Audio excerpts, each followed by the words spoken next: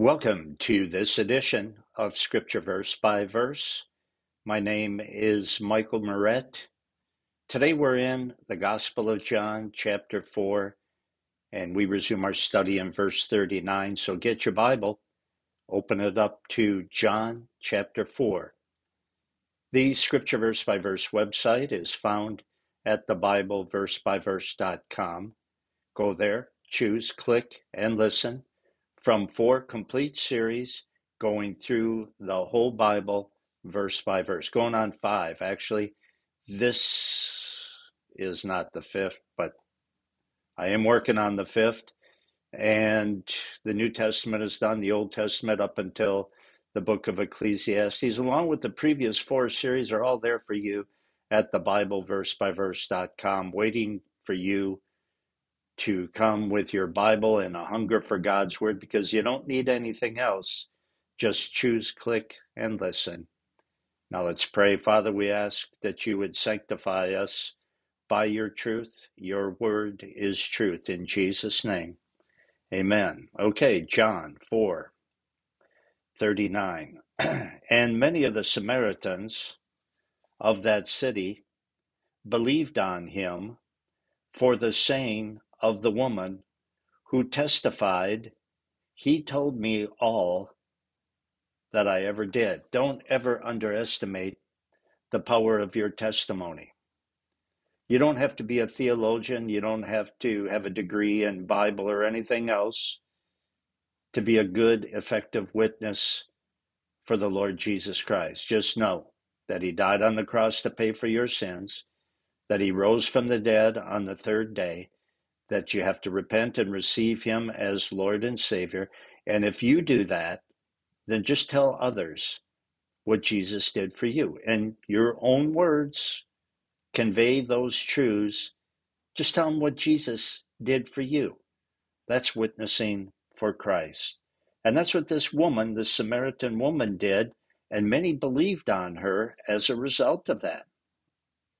So when the woman left Jesus, she had a zeal for Christ, because she had spent time, she heard the word of God from God himself. So she went into town, spread the news about Jesus, and God used her zeal and her very simple personal testimony of what Jesus did for her. Verse 40. So when the Samaritans were come unto him, they besought him that he would tarry with them, and he abode there 2 days. Unheard of for the Samaritans to ask a Jew to stay with them. They couldn't stand the Jews any more than the Jews could stand the Samaritans. But this was Jesus, and evidently these people got saved. And when you're saved, it doesn't matter what the color of someone's skin is, or what their nationality is, what their race is. It just doesn't matter, because you find equality and camaraderie in the Lord Jesus Christ. And it was strange, though, that they would ask him to stay, because of how much the Jews and the Samaritans hated each other. The Samaritans hated the Jews, and it was just as strange as that Jesus, as a Jew, was accepted by them. Pretty amazing. And it's true, though. Jesus breaks down barriers, big barriers. He breaks them down. He can bridge any gap that man has created in their little society. So when people are focused on Jesus Christ, barriers disappear. Things that divide and separate disappear when people are focused on Christ. I told a woman this several years ago. I'll never forget it. I said, you don't need secular counseling. You don't need Christian counselors. You don't need psychological counseling if your husband and wife aren't getting along. Just both of you focus on Jesus Christ, put him first, and you'll get along with each other. You might not see eye to eye on everything, but that's okay. You will disagree in a Christian-like way, and you'll still get along just fine. But both of you have to be focused on Jesus and sold out to God. And she gave the typical modern evangelical answer. "Oh, Mike, that's too simplistic." Oh, okay. We'll just disregard the teaching of Scripture and listen to what the modern psychologists say. Yeah, sure. Not with me. Never happened. 41. And many more believed because of his own word. So now they saw and they heard Jesus for themselves. And that's the reason why they believe. Sooner or later, for somebody to be saved, they have to check in to Christ themselves.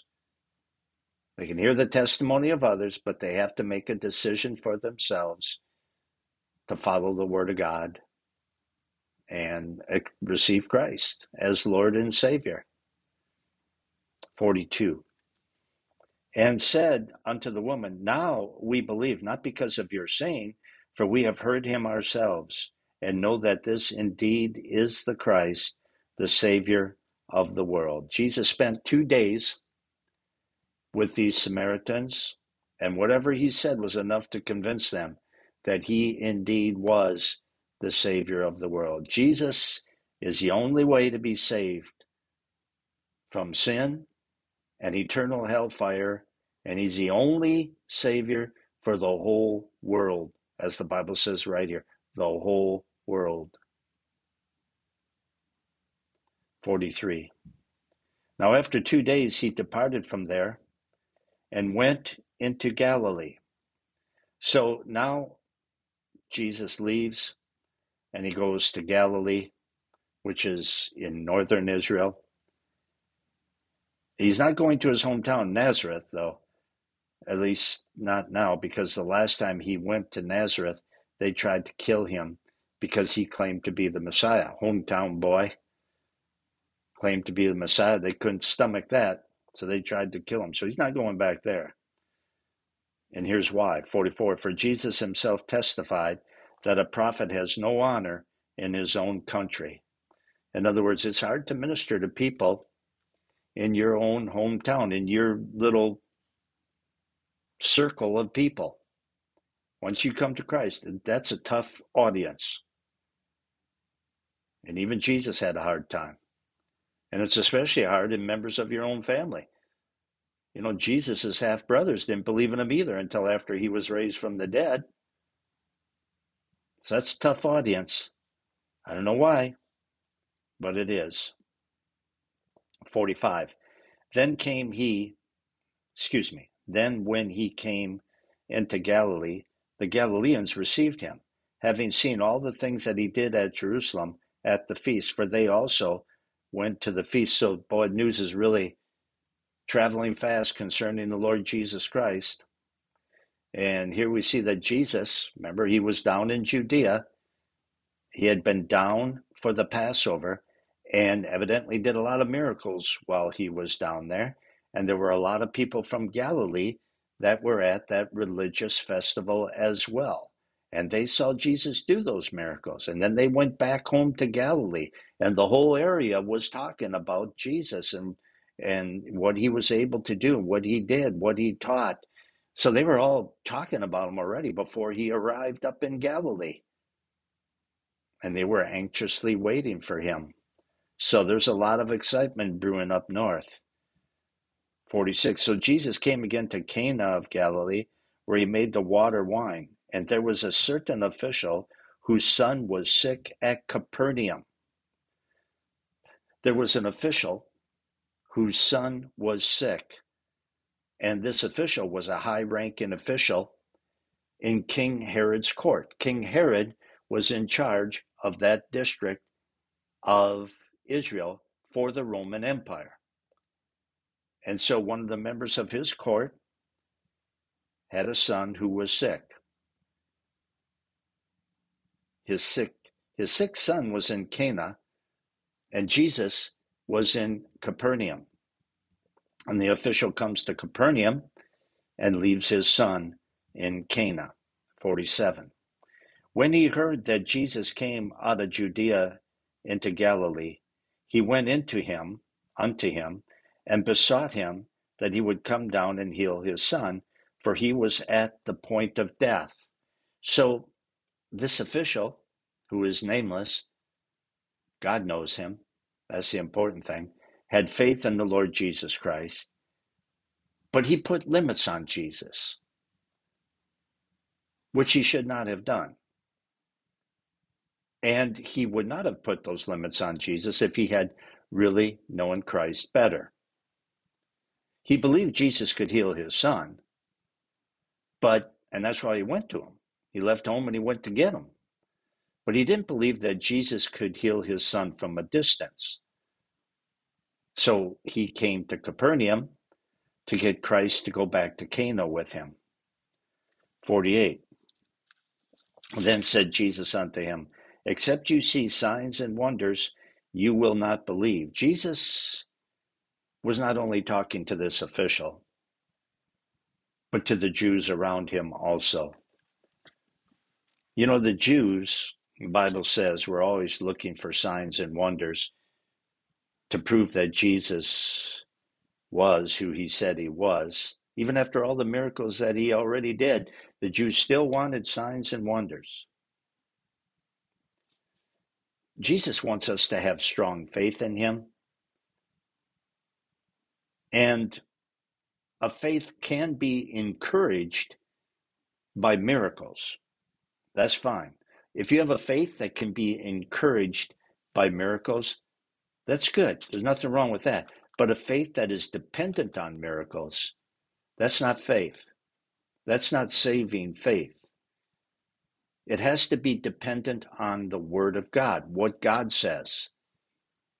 Faith comes by hearing, hearing by the Word of God. If your faith is in miracles, then watch out, because the Bible says that Satan can do lying wonders. And if that's where your faith is, you'll get moved away from Jesus to who's ever doing the next miracle.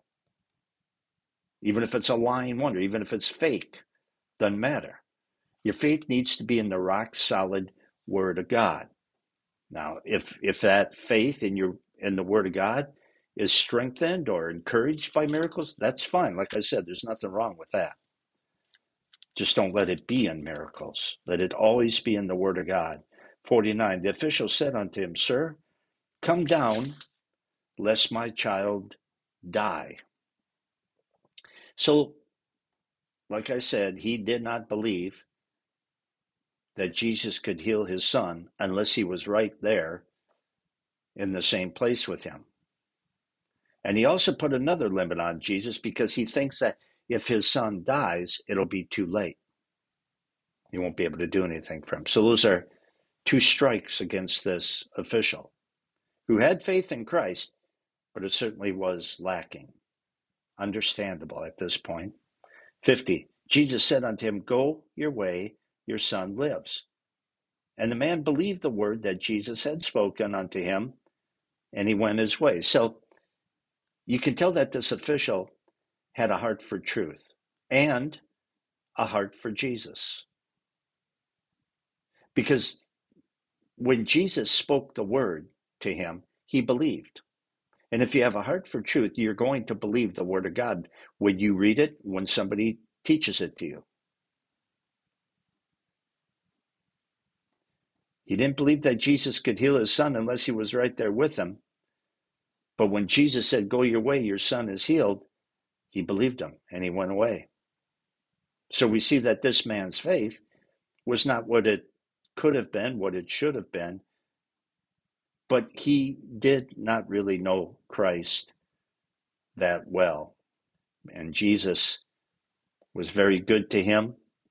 Jesus honored the faith that he did have and taught the man that he could heal somebody from long distance. And the man, to his credit, believed the word of God when he received it from Jesus. And his faith was stretched, and he lived up to it. So he's growing, and he's getting a miracle in the process. 51. And as he was now going down, his servants met him and told him, saying, Your son lives. Then inquired he of them the hour when he began to mend. And they said unto him, Yesterday, at the 7th hour, the fever left him. So the father knew that it was at the same hour in which Jesus said unto him, Your son lives. and he himself believed, and his whole house. It's very good to investigate the works of Jesus Christ. It is good that this man investigated the works of Jesus Christ by his questions, because now he knows it was the healing word of Christ that healed his son and nothing else, because his son was healed at the exact moment that Jesus said, "Go your way, your son will live." You don't have to worry about investigating Jesus. He'll live up to your investigation. Test him, try him by the word of God. See if he does not live up to it. The closer somebody investigates the work of God and the word of God, the more their faith is going to be strengthened, because God never allows his word, any of his words, to fall to the ground. They always accomplish what he wants them to accomplish. 54. This is again the second miracle that Jesus did when he came out of Judea into Galilee. The first miracle up there was changing the water into wine, and then this one done in Cana healed this guy's son. So there we go. Jesus is becoming more and more popular, and we'll pick it up next time in chapter 5. And until the next time we are together, you can study all of God's Word with me at thebibleversebyverse.com. And if you'd like to be a part of Scripture Verse by Verse, you can be. Remember, choose, click, and listen from 4 complete series at thebibleversebyverse.com. And when you take a break from studying, or do it right now, pray for me and God's Word, because that makes you an immediate part of this ministry. Write a note, put it on your refrigerator door, reminding you to pray for me and God's Word. Pray for me every time you think about it. That makes you a very important part of this ministry. Also, when you take a break from studying with me at thebibleversebyverse.com, go to the front page, click the donate button, prayerfully give as the Lord may lead, because that also makes you a part of this ministry. Until next time, Michael Moret for Scripture Verse by Verse. So long, everyone.